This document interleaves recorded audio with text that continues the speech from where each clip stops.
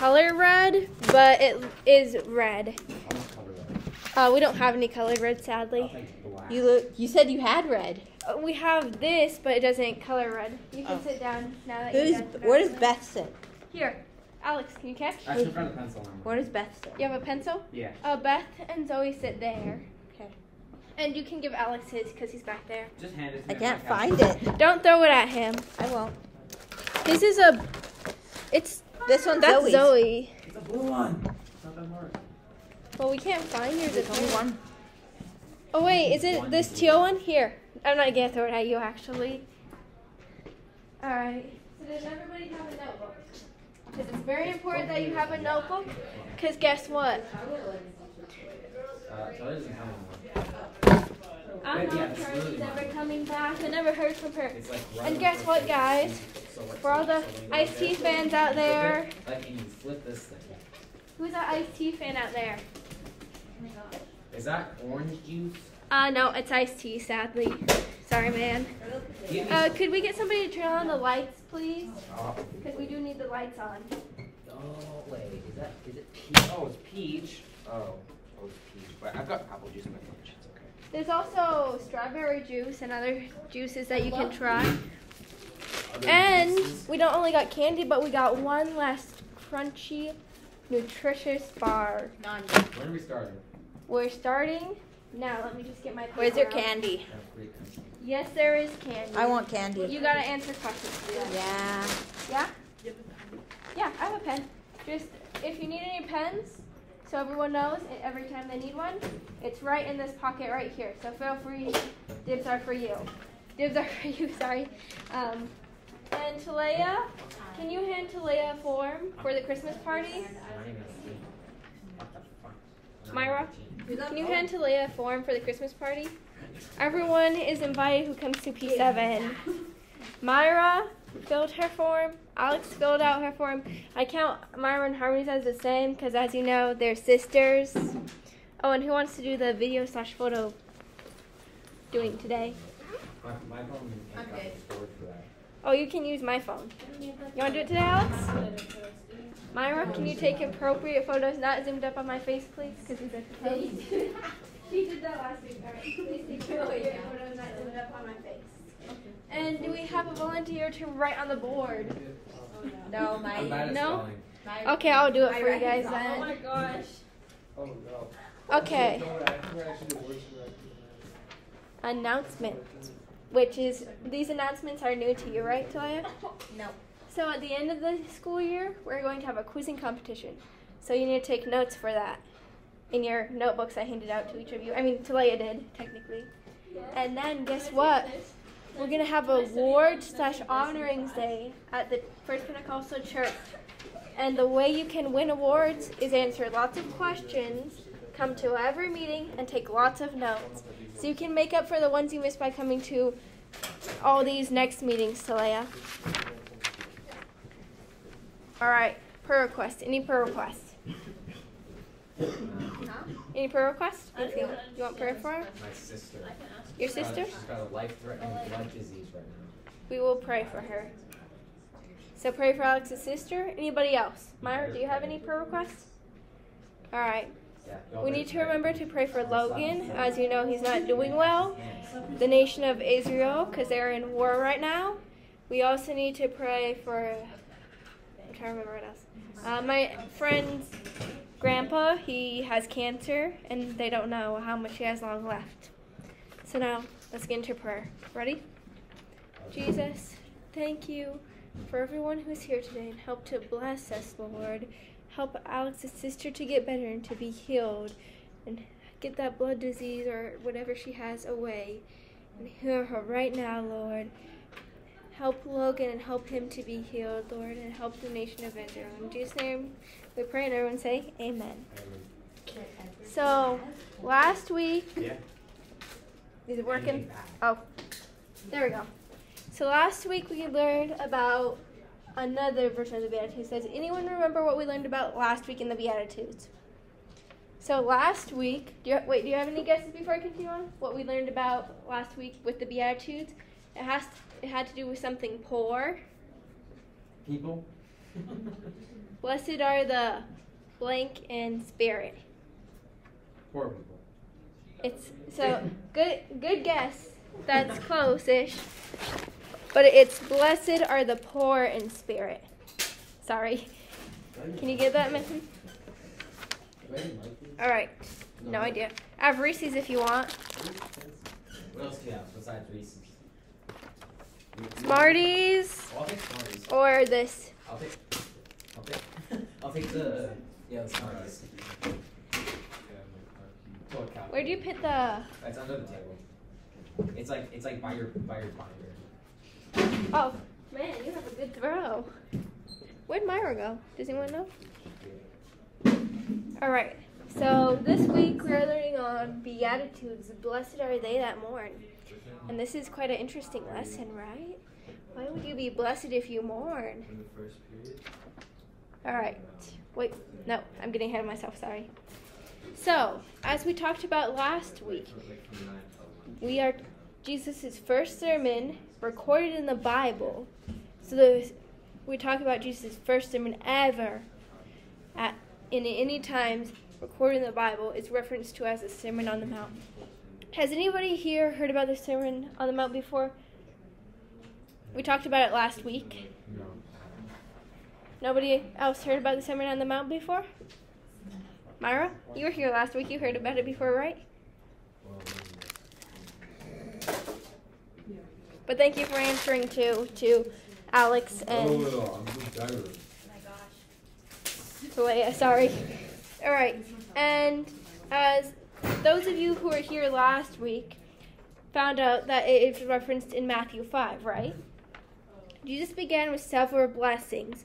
So all the lessons through the Beatitudes we're going to learn about is blessings that gave people hope. These blessings are called the Beatitudes. Does anyone remember from last week what Beatitudes means? It has to do with something being blessed. I think I've heard of it, but I don't remember. And it has to do with something that I'm going to give you a face expression to right now. Happy. Exactly, Alex. Good job. So, the word beatitude is defined as superman, blessedness, or, in modern term, blessed, happy, or fortune. Today, also make sure to take pictures too, Myra. Today we will talk about the second beatitude. So last week we talked about the first beatitude, now we're going into the second one. And the second beatitude, which I want you guys to write down in your notebooks if you can. So get ready, everyone ready to write down in their notebooks? Everyone has a pen? You ready, Myra? Write down in your notebook. You ready? All right, here's what you're going to write down. Blessed are they that mourn, for they shall be comforted. Did everyone write that down? What was it? Blessed are they. Blessed are they. That mourn, for they shall be comforted. And I'm going to continue on here, but when you have that all written down, give me a thumbs up. that be comforted. And if you finish writing it down, you can get a Blessed are Andy. they that what? mourn, for they shall be comforted. Wait, what is the first word? Blessed. Blessed. Here, I'll read it again one more time. Blessed are they that mourn, for they shall be comforted. And write down Matthew 5:4-2. This is a marker. Oh, you can change it if you want to. My writing's messy. Thank you. And it's found in Matthew 5:4. Put that down. Wait, blessed are they that mourn. For they shall be comforted. So when you mourn, you are comforted by God. For they shall be comforted. All right. Everyone almost got that down? Yeah. Can you say it slower? Blessed Yeah. are they That mourn. that mourn, That be comforted. for they shall be comforted. Oh. Oops. And that can be found in Matthew 5:4. I need you to write Matthew 5:4 down too, because when you do the quizzing competition, it will help you find the reference if you don't have it down fully. All right. Matthew 5:4. All right. So I don't want you guys to tell out loud while you're writing it down, but think about in your head after you're done writing. Think about a disappointing or painful life situation that ended up in some ways being a blessing. Maybe someone got hurt and it ended up being a blessing because they got healed, and it helped bring somebody else to God through their healing. I know there's a story of a lady in our church who died and then came back to life, and she came to God after that. But now let's continue on here. So God is a comforting and nurturing God. Here's our Father. Write this next part down too. I'm going to slow down. Father, our provider, and he cares for us. Did everyone get that? No. So Father, provider, and he cares for us. When we are sad, he sends the comfort of his Spirit to ease our troubled souls and minds. Has there ever been a time when your heart was broken that God stepped in and brought you comfort to you? Anyone have a moment like that? God didn't step in because I didn't pray to him at the time. This was back in grade 7. I got rejected. It was my first rejection, but I just went on with my day all sad and shit, but whatever. Yeah. He didn't actually help me because Thank you for being willing to share that. Now I'm going to share a little story with you guys. So sometimes God sends someone to you though when you need comfort. Maybe it's a family member, a mentor, a leader, someone that teaches you the Bible. I remember a time when I needed comfort in my life, and I reached out to my mentor, Sister Blackshear. And some of you may have heard me talk about her before, because I talk about her a bunch because she's my mentor. And she helped me out a lot. But during that time, I was going through a lot. I was having a hard time at school. I couldn't get my grades right. I was struggling with people bullying me. And my mom was really sick, and she was going blind because of the medicine she took. And as many of you already know, she got healed from that. But I was going through this really tough time, and I was just feeling down on myself. And there's those moments where you feel down on yourself. And the only thing you can do is talk to God and ask somebody else to help you. So I messaged my mentor and said, I'm really having this really hard time right now. And she really gave me very inspiring words that helped me out. And I used what she told me to this day. But before I asked her to be my mentor, which was maybe 2 or 3 months before, I didn't know I would need her at that time. Because it was at a PK retreat, Pastor's Kids retreat. We were about to leave, so she gave me a little treat box, little food snack box to take home. And she told me that I'm here for you if you need anything. And then we talked for a bit. And then she hugged me and prayed for me.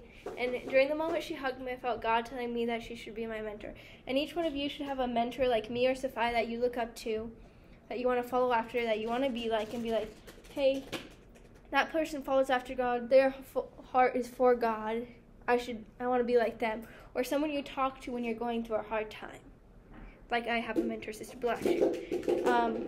I really look up to her. And she could be an amazing speaker in the UP side, but she puts her husband before herself. And that's one way I definitely look up to her, is because she puts others before herself. She doesn't worry about herself first, but she puts her husband above herself. And she puts her church and her family and everybody else above herself. She doesn't just focus on herself. But I really look up to her and hope to be like her one day. Sister Blackshear is truly an amazing woman. All right, now let's continue on here. So there's a story about a widow. Does anybody here know what a widow is? Spider. Someone who lost their husband. Yes, exactly. 100%, Beth. She was 2 candies for getting it 100% right. So a widow is a lady who lost her husband. And most widows have a child or children. So the husband died, not purposely usually, but he died and left her with her children. Now let's get on to this story about this widow. And there are also widow spiders. You can get this Marty's for taking a brave guess, Alex, because that was a good job. All right, so there was a widow who had a son, her only child. And back in the Bible's days, it was challenging for a single woman to take care of herself. She often needed a husband or son to take care of her, to protect her and to provide for her. Because back then, women didn't make money themselves. They stayed home and took care of their children, as many of you probably know from history class or social studies, So here's the reference to the verse I'm going to talk to you guys about the woman. the widow and her son, and it is found in Luke 7:11 through 15. So write this part down in your notebooks. So Jesus and his disciples were approaching a town called, I'm going to do my best to pronounce this, Nin. When they saw a crowd of people coming their way, it was a funeral. Pallbearers, which were people who carry a stretcher or what the dead body is on, were shuffling along, so they were just like going like this along the way, carrying the body of the young man who had just died. It was a widow's son. The broken-hearted woman was crying. She wailed. Does anyone know what wailing means? Crying. Like out loud. Exactly. Come up and choose candy, Like 2 candies for getting it right. Yeah, Bawling. it's like bawling. With a loud voice, as she mourned the loss of her son. Her cries touched the heart of Jesus Touched? and filled it with compassion. He came to her and said, I'm going to pretend Myra's a woman. So Jesus came to her and said, don't weep. And then he turned to the pallbearers, which are the people, again, who carry the stretcher of the dead body. And he said, young man, I say to you, arise, which you can see here. Where is it? Right here. You can see him saying, don't cry. And then him saying, young man, I say to you, get up. So it's a bit of different phrase here than arise. It says get up. And the young man sat up and began talking. Jesus gave the son back to his mother. It doesn't make much sense. Sorry, my throat got dry. It doesn't make much sense to think about being blessed because you mourn or you're sad or grieving, right? Oh, welcome, Mark. Or because you lost something, right? Why are you blessed when you lost something? It doesn't make any sense. It could be confusing. But you know what? We are blessed because we shall be comforted. Like the verse we talked about earlier in Matthew 5:4, which you can write that down in your book there, Beth, since you missed that. Sorry, I lost my slide here. We are blessed because we shall be comforted, like it says in Matthew 5:4. We have hope. And even when you're going through a hard time, all is not lost. You have hope. Jesus has the power to give us new life through baptism and receiving the Holy Spirit. God doesn't always physically resurrect the dead. However, the Bible records 10 encounters of people being raised from the dead and coming back to life. There are many more testimonies, even in modern times. So does anyone know what modern times mean? This time. Yeah, you can pick up candy for getting that correct. Thank you, Alex. Of people who have been resurrected. We all know that death happens to each of us. And the Bible tells us that in Hebrews 9:27. And everyone here knows that death will eventually happen to all of us, right? You found a black key for Could you guys please write this reference down to the verse in your notebooks, please? Because you will need this for later, for your quizzing competition, which there will be a very special prize for those who win. So you definitely want notes. All right, let's continue on here. That we will all die and face judgment. And that's what it exactly says here. And as it is appropriate unto men once to die, but after this, the judgment. So if we will all die, the logic tells us we will all most likely face the death of someone who we love in this life, right? It could be a friend, a family member, and so you may have already faced someone in your family dying, right? We will all mourn our losses, and we will all go through hard times, just like I talked about. Even I myself will go through hard times. But you know what? There's good news in all the troubling things that happen in this world. Does anyone want to guess what the good news is? We talked about it from Matthew 5:4, so it should be in your notebooks.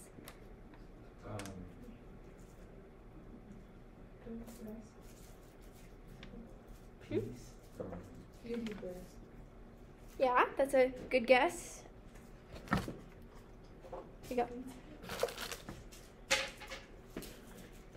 So, what it actually says in Matthew 5:4, and you can write this down, Beth. Blessed are they that mourn, for they shall be comforted. Yeah, so you will be comforted. No matter what you're going through, Jesus is there for you. So we have comfort that we are not alone in this life and that pain will not last forever. We have comfort in the presence of God, who fills us with his love and grace today and every day. So not just today he fills us with grace, not just while we're in this room talking about Jesus, but every day that you will come to a need. So it's very important. And thank you, Alex, for being very brave and sharing your prayer requests with us. But that's one of the reasons we share prayer requests, because we need to come to God with our needs. So that is one thing very important. It's not just important to come to your needs here at P7 Club, but it's also good to go to your prayer closet. And you don't have to literally go to a prayer closet. You can pray as you're walking in the hallways, like if you have a break from class or something, like pray in your head or something like that. Or you can pray when you're in your bedroom, just lying there and say, God, please help me with this situation. So it's definitely good to do stuff like that. Now we're going to take another reference from John 14:26 through 27. And in this verse it says, Jesus said, but the Comforter, which is the Holy Ghost, whom the Father will send in my name. And does anybody know that name? What is that name? What? Jesus. Yes, exactly. It's Jesus. You should really get more candy. I'm getting more candy Instead of soon. just Reese's. Now let's continue on here. Whom the Father will send in my name. He shall teach you all things. By he means Jesus. And bring all things to your remembrance. Whatever so I have said unto you, peace I leave with you. My peace I give unto you. Not as the world giveth, I give unto you. Let your heart not be troubled, neither let it be afraid. And that means don't let it be afraid. The Holy Ghost is our comforter. The promise of the Spirit is for everyone, which is found in Acts 2, which is your homework. So you can write that down somewhere, that Acts 2 is your homework. So read all of Acts 2, and you will get more candy next week if you read Acts 2 and tell me what you learned from it. And I'm going to give a small example of a verse in Acts 2 that talks about promises. And it says here, it shall come to pass in the last days, and the last days is the end time, says God, that I will pour out my Spirit on all flesh. Your sons and daughters shall prophesy. Your young men shall see visions. Your old men shall dream dreams. All right. Any questions? No one? All right. Let's end in prayer. Everyone stand up, please. All right. Lord, when we mourn, bring the hope of your salvation to our hearts and minds, so that with your Spirit, the Comforter, will wipe away every tear and sadness and replace it with joy and faith. Thank you that you care about our hearts, our losses, our mournings, and our hard times we go through. Thank you for being the answer. In Jesus' name, amen. So, there we go. You also have another homework, and we're going to get how much time we got here. We're at 12:08, so we got a bit of time to play a game. But before that, try to remember this other homework you got. This week, pray for those who are mourning or going through hard times, that the Lord would comfort their hearts and give them hope, life, and eternity. And remember to read Acts 2. I will send you guys a link to Acts 2 so you can read it. But tell me what you learned from Acts 2, and you will get extra candy. Who wants extra candy? Everyone in here, right? So before we get to cleaning up, I'm going to describe our game real quick. And then I'm going to have pens. Can I get everyone to listen for a second so we can get cleaned up and then play the game? Pens go in here. If you have a paper like to lay it there, they can go in this little slot here. Candy goes in this blue bag here along with drinks, and make sure you can grab some drinks. And if there's any chips left over, put them in here too. And notebooks, except for the one Myra has, that's the gray one that has attendance of everybody's who here. The notebooks that you guys use your names on, and these notebooks here in the Bible and stuff, go in here. So I'm going to discard the game really quickly, and then we're going to get on to cleaning up and end game. And we can clean up fast so we can play our fun game soon. Alright, so how the game is going to work is everyone's going to stand up. Wait, not yet. And I'll give them 2 options. Has anyone played Would You Rather? Oh, yeah. Yeah. So this game be kind of like that, but you're going to go, I say, would you rather have great friends or really bad friends? The people who would have great friends would be like, oh, I'll go over here, because I said this side's great friends. So you go over here if you want great friends. If you want really bad friends, you'd run over here and say, oh, I want the bad friends. Or if I said dog or cat, dog, cat. And you go to the side. And there's a purpose to this game. Because the people who go on opposite sides from each other, and be honest, the people who go on the opposite side from each other will be teamed up for other games. Because we want to make people become friends here, even if they don't like the same things. So we're going to get cleaned up, put everything away. Everybody remember where everything goes? Yeah. And then we're going to have some fun. All right, let's get to it.